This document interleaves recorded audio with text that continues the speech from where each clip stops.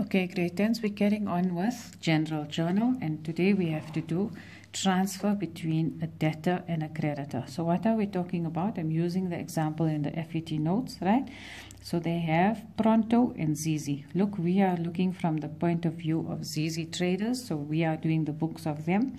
So what has happened is that Pronto is a business and they came to ZZ and they bought for 4,200 Rand. So they are owing ZZ 4,200 Rand, so they are a debtor in ZZ's book for 4,200 Rand. So they've got a debtor Pronto who owes 4,200 Rand.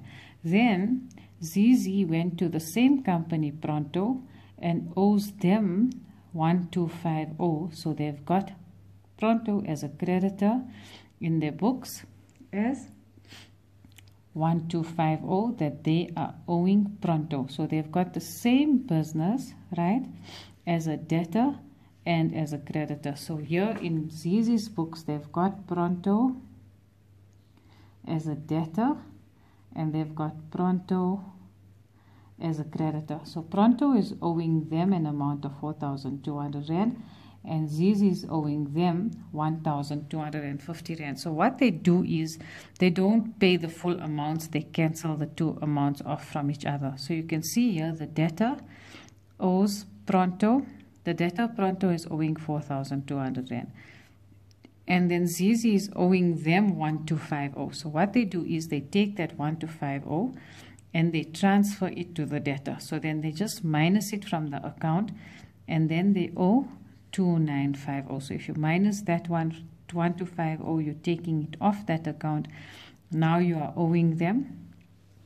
Now they are owing 2,950. So what has happened is that the debtor Pronto was owing 4,200 Rand, but we owe them 1,250. So we take the creditor amount out. We take it out. We don't go and pay them the 1,250. We're cancelling it off from that amount and we're owing them now. Actually, Pronto is owing now 2,950. Okay, so let's go through the example and then it will become clearer. Okay, so now I'm in your FET recovery work. So again, we're clicking on General Journal, right? And then we're going to, now we're going to lesson 42. So we are in lesson 42 here. Sorry, you click on lesson 42, it will say general journal transfer between debtors and creditors. When you got time, you can read through this. It's what I've said in the beginning of the video. I want to do the example with you. Okay, so in the information in ZZ books for May 2012, the debtors list means that people that are owing ZZ money, S now, this one, that one, that one. Pronto is who we are concentrating on. Pronto distributors owe ZZ 4,200 Rand. Then we have a creditors list. And look, Pronto comes up again. Pronto distributors, we are owing them 1,250. So what can happen is, say for instance, Pronto sells groceries, right? And we selling packaging. Okay, so what has happened that Pronto came to us and bought a whole lot of packaging and owes ZZ traders 4,200 Rand.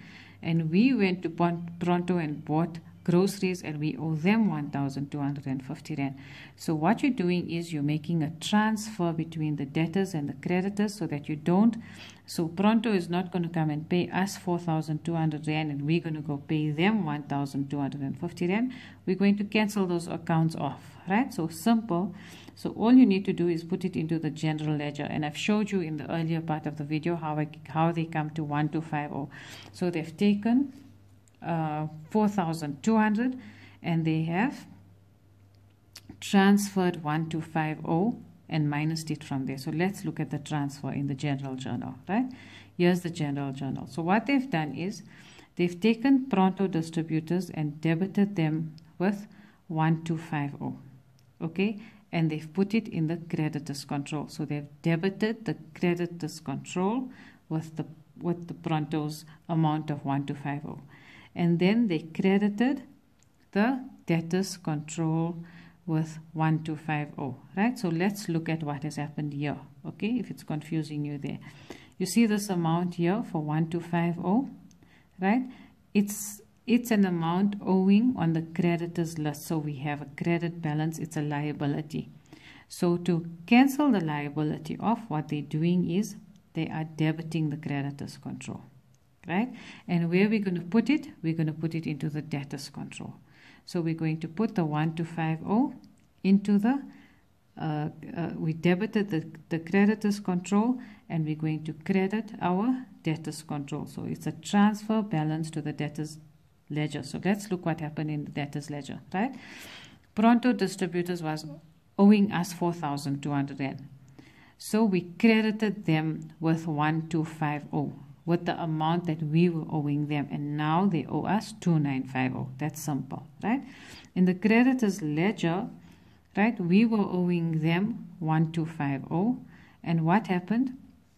We didn't put in a payment of 1250. Normally when you put in a payment into your creditors ledger, then you put your bank, your receipt number, and you're putting a payment there, and then you're reducing the account, right?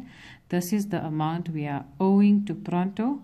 So we've debited that amount, we've cancelled it off, and we've reduced the debtors ledger by that 1250. So let's look in the general ledger. So the T accounts come here. So in the debtors control, the journal credits are, we have debited the creditors control, and we've credited the debtors control. So we have transferred money from the creditors control into the debtors control.